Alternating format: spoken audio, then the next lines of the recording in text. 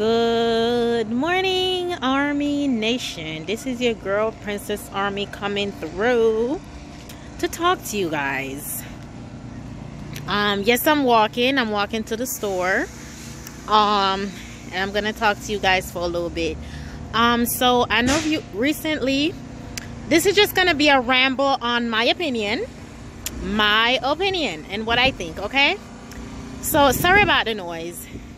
So I know you guys may or may not have already heard that they found R.Kelly guilty on all charges, and that's good. I'm glad that he's gonna pay for what he did, you know, to those young girls, you know, molesting some of them, raping some of them and stuff like that, and, you know, keeping them away from their family members, you know, having this cult-like thing, this cult-like environment that he had them in and stuff like that. Even his ex-wife Drea also, you know, confirmed some of these behaviors based on when she was with him too at the time, and what he did to her and all this foolishness.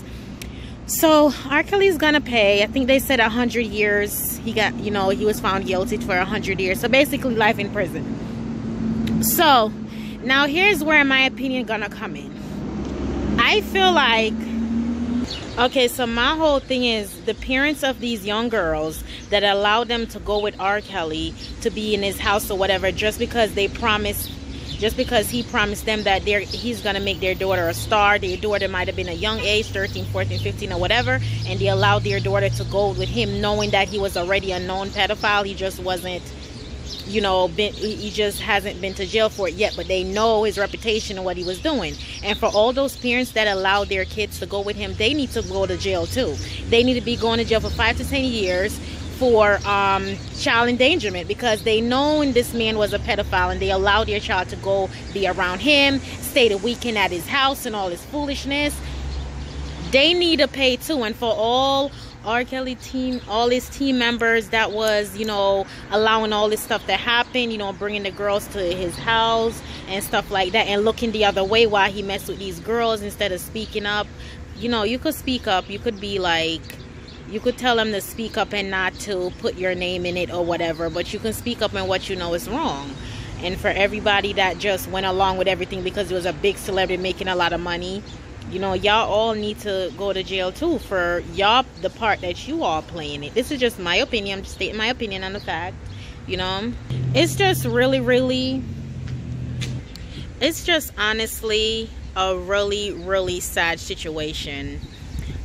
Because all those parents, they knew he was up to no good, and they still allowed their little kids to go around him and be around him. Everybody who stayed quiet while he did what he did with those little girls, you know, it's just a sad situation. And I just wish, because a backstory, let me rewind a little bit. If you all don't know, let me give you guys a little bit of backstory on R. Kelly. But let me give you guys a backstory. R. Kelly, you know, his parents wasn't the greatest. They'll leave him, you know, with their family members and stuff like that. And he have family members. I believe they said it was his uncle, you know, that raped him and stuff as a young age. I think he probably was like 6 or 7 and stuff like that. So, you know, and I don't know how many times or how many family member raped him as a child. So, you know, the things that was done to him, he turned around and did them to other young girls too, because maybe he felt like it was right. I don't know. Growing up with that mentality, thinking it's wrong because it was done to you. And yeah, what was done to him, he didn't like it and didn't understand what's going on because he was a young age.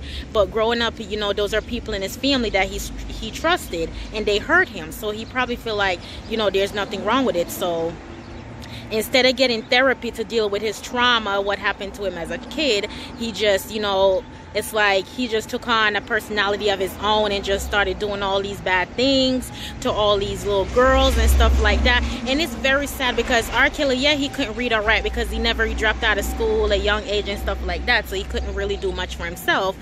So it's just very sad because he was blessed with a talent like no other. He's so talented. He have a voice of an angel. Besides Whitney, he's like one of the best voices I ever heard. Like, you know, for a man, like, he's a really awesome singer. He was truly blessed with a talent to, you know, bless our ears and our hearts and stuff like that. So it's just so sad that he threw his whole life away and now he's gonna be living behind bars. But you know what? It's true what they say. Your crimes have a way of catching up to you. It might take months, it might take years, but it's gonna catch up with you. And I feel like a lot of people did turn the blind eye. I'm not gonna lie. Watching all of his stuff, like Trapped in a Closet and stuff like that, listen to his music and stuff like that, I forgot the terrible man that he was. I forgot. And I think that happened to a lot of people in the world too.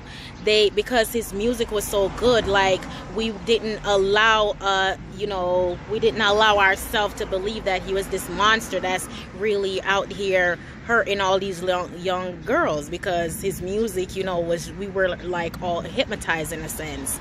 Like, we couldn't see him for the man that he really is, because his music was so good. And a lot of people want to say, with him being in jail and losing all his money and going broke now, that's why everybody want to come forward and testify against him, because they no longer have anything to gain, because he don't have any money at the moment.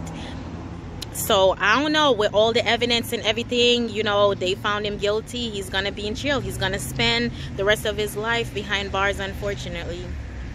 And like I said, it's very, very sad. It's very sad, but hurt people. And I just wish he would have had, got therapy to deal with the trauma that, he went through. Because that's traumatic. That's a traumatic event, to be 5 and 6 years old and people that's supposed to protect you is physically hurting you. And to live with that and grow up like that as an adult, like, that stuff follow you. And you really have to get help. So I just wish he would have sat down and talked to somebody instead of choosing to hurt all these girls just like he was hurt. It's just a crazy situation. I'll be back. I just came out here and sat down. Y'all see me? I'm just sitting right here, just chilling on this thing right here. So yeah, you guys, it's just a very sad situation, but I'm glad that he's paying for what he did, no doubt. Like, I'm glad that justice was served and he's paying for what he did. But I feel like, yes, he did a horrible crime and he deserved to pay, no doubt. But my thing is, I just can't help but think, when it comes to people of color, they throw them, sorry y'all, my lip gloss. Okay, there we go. I just feel like when it comes to people of color, they throw them under the jail quick, fast, and in a hurry.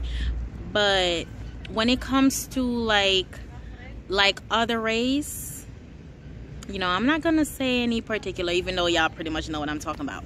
But when it comes to other race, it's like they get a slap on the wrist, house arrest or whatever. I feel like if you do the crime, you should pay the time. It doesn't matter your skin color. It doesn't matter anything. If you do the horrible crime, you deserve to be in jail too. Not like, 5 years, because 5 years, 10 years. I don't know so many stories on the news with women hurting their kids, or or in all those dramatic stuff, and because they happen to be there wasn't a person of color, they got off easy 5 to 10 years for taking someone's life. 5 to 10 years they get 5 to 10 years in prison. But if that was a person of color, then they would have thrown them under the jail. They would have got like 50 years. I feel like, I don't know who's in place of the justice system, but it needs to change. If the crime is brutal, they deserve a brutal punishment. What R. Kelly did was wrong, and it's many women. Of course, he deserved to, to the rest of his life in prison. But don't just give him that fate, but don't let other people off easy that's not of color. So it's just crazy. If the crime fit the crime, one second, it's just crazy. I mean, the crime fit the punishment, no doubt, but it's just some stuff that I just sit back over the years and I've noticed. People of color, they throw them under the jail. Other people that's not of color, they get off easy. And I feel like the justice system needs to be changed. It should be the same justice should be served regardless of your skin color. That's what I'm saying. So it's just a crazy situation. Well, anyways, that's what I think about it. Comment down below if you've been following the R. Kelly situation. What is your point of view of it? You heard mine. This is mine. Like and share this video so everyone can hear Princess Army point of view on it. Yeah. But you know, it's just a sad situation. Like I said, he's a talented man and he just threw his whole life away because I guess he thought he was rich and had so much money his crime wouldn't catch up with him. But like I said, I'm gonna keep saying it. I'm gonna keep saying, if you're hurting, if someone hurt you and you've been through trauma as a kid, get help. Don't repeat the same wrongdoing that was done to you. Don't put that on other people because you know you didn't like it. Don't put that on other people. Get help so you can be mentally stable and you won't do these crazy stuff. They need to test him. Like, what if he's not what if he's, let me see how you say it, they need to make sure he's mentally stable, because who do all these crazy things? You know, they need to check his mental state too, because this is just crazy. But anyway, let me go ahead and get off of here. Thank y'all for listening. Like, share, leave me a comment and all that good stuff. And as always, stay blessed, divas. Bye. Bye.